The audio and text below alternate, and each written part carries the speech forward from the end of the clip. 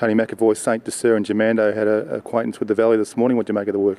Yeah, look, I was very pleased with them. They weren't set out to do much. They've only just travelled over yesterday, so it was just familiarisation. But look, I had two senior pilots on them, Stephen Arnold and Glenn Boss, and they said both horses were effective around here.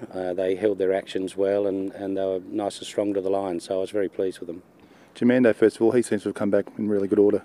Yeah, he's arriving as a horse. He's, I think by the autumn of next year, he'll be even better again.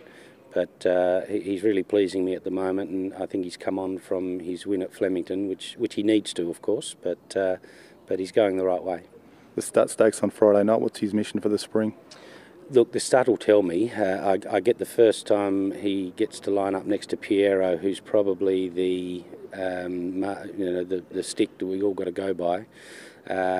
If I'm competitive with him, we'll go to the Guineas. If I'm not competitive with him, we'll go to the Derby.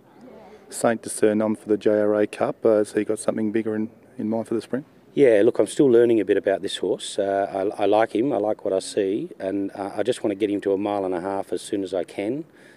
So you'll see him in the JRA Cup. I don't think you'll see him quite at his best, but the start after is when he gets out to his right trip.